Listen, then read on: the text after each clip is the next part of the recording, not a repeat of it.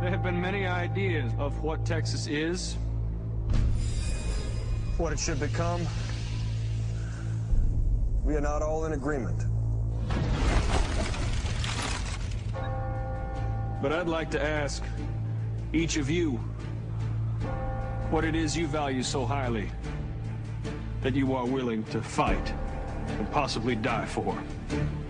We will call that Texas.